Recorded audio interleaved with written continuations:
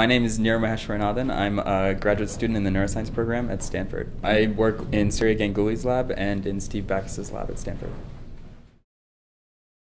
Oftentimes, experimentally, we see like a huge variety and complexity in terms of different model organisms and systems and techniques and tools. And I think one thing that theory can provide is sort of a way to kind of find sort of hidden principles that might be governing sort of neural systems more generally across different species, different paradigms and things like that.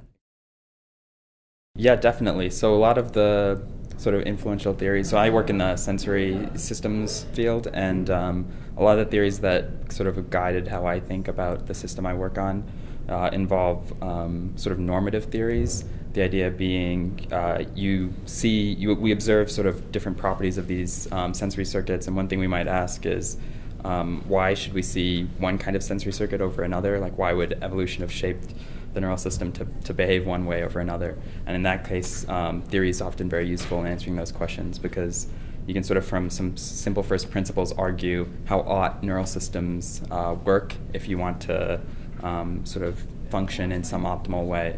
And those ideas, I think, really guide how I at least think about how sensory systems work. So they are the sort of highly influential theories are sort of going back to the 60s and even earlier with Atneve and Barlow, talking about the idea of redundancy reduction, the idea that, and oftentimes in a lot of natural stimuli, they're highly redundant, meaning like if I look at an image, two pixels that are nearby tend to be very correlated. And so maybe what early sensory systems are trying to do is represent those natural stimuli in a way such that you don't waste resources, which are sort of highly precious, energetic resources, to encode those redundant information.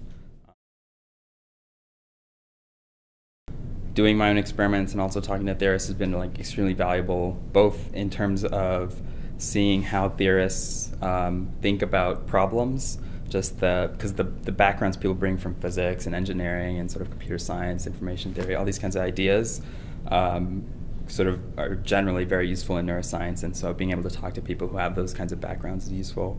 And then from the experimental side, I think working with raw data kind of tethers you to reality in a way that really grounds kind of like your expectations of what theory can and should and provide to neuroscience. And so I think as a theorist getting to see raw data or working with raw data, I think can be very, very illuminating. Yeah. So I would say, like, again, like close collaborations, being able to like actually work sort of like from the data collection all the way to the end result.